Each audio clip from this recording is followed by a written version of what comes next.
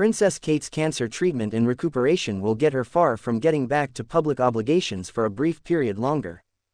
Welcome viewers to my channel. Please subscribe, like my video and turn on notifications so you don't miss our next update. The Princess of Wales's work status was recently updated by Kensington Palace, which reiterated that she will not return to work until her medical team gives her the go-ahead. A palace spokesperson told Us Weekly, "We have been very clear that Kate needs the space and the privacy to recover right now. She will get back to work when she has had approval from specialists." A hotspot for the power source claimed that Kate might very well never return the job that individuals saw her in previously. However, an Imperial insider lets Harper's Marketplace know that such a case is unjustifiable and false. There is no data about Kate's return, on the grounds that the concentration as of now is 100% on her well-being. To recommend she won't get back to her job is uncalled for and false, the source makes sense of. Discussions of that nature are simply not being had. At the point when all is good and well, she will continue her work.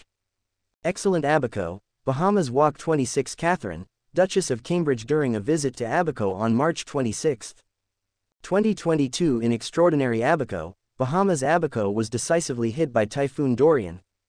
It harmed 75 of homes across the chain of islands and brought about unfortunate death toll. During their visit to the congregation, they will hear direct what it resembled to be on the island at the point the storm hit, and how individuals have met up to help each other during an extraordinarily troublesome time. The Duke and Duchess of Cambridge are visiting Belize, Jamaica and the Bahamas for Her Highness the Sovereign on the event of the Platinum Celebration. The multi-day visit happens between Saturday 19th walk and Saturday 26th walk and is their most memorable joint authority abroad visit since the beginning of coronavirus in 2020. Photograph by Chris Jackson. Kensington Castle had recently expressed that Princess Kate would probably be missing from the public eye until after Easter, which falls on Walk 31 this year. That course of events seems to have changed after Kate's clinical group found the presence of disease. Review for Harper's Marketplace superstar.